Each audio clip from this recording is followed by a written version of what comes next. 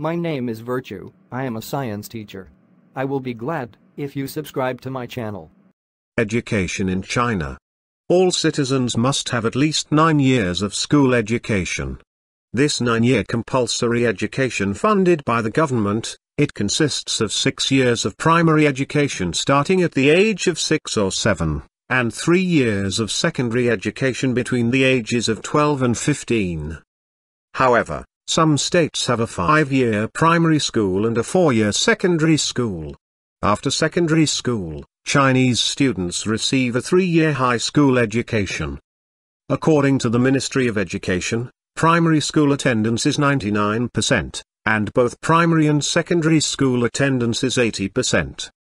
In 1985, the government abolished tax-induced higher education, so university applicants were obliged to compete for scholarships based on academic ability.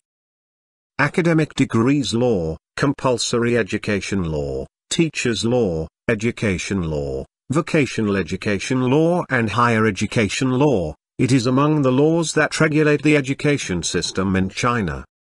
With Shanghai and Hong Kong being among the top scoring places in the International Student Assessment Program, China's education system has been criticized for its meticulousness and focus on exam preparation.